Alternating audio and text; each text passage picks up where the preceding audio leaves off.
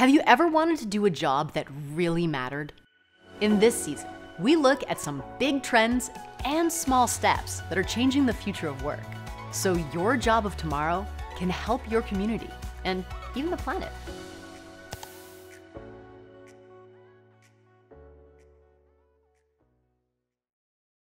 After extracting and processing mineral treasures from deep within the heart of the earth, there exists the lesser known yet equally exciting world of tailings.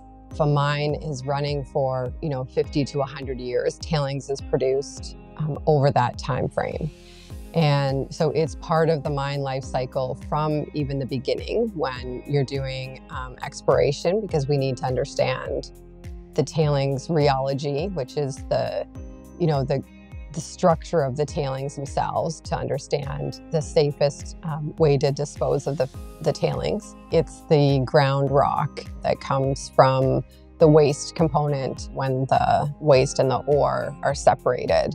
Each tailings, because it is man-made, is different depending on the ore that you're mining. It's in a slurry form, so it's a mixture of ground rock and water. Our facilities get designed, built, and operated better to ensure that when we have finished exploiting the resources we've come to mine, we do not leave the environment and the people we came to meet here vulnerable. So we deal with the facilities into perpetuity.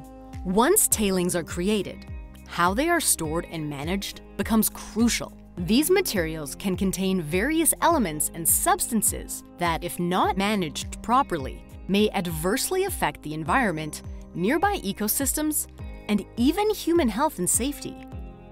It makes it very imperative that when we are thinking about the design or the operation of any of these tailing storage facilities, we do ensure that we have the end state in mind. So our mandate on a daily basis is to support operational functions to ensure that risks exposures are suitably and sufficiently controlled.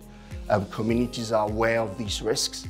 We engage them and we put in place the mitigations that would not put their livelihoods at risk. Managing tailings facilities is a continuous and challenging task.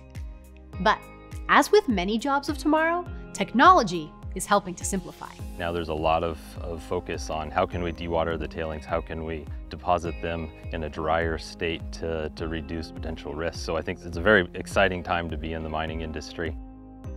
To learn more, check out the full episode from the amazing docuseries, Jobs of Tomorrow.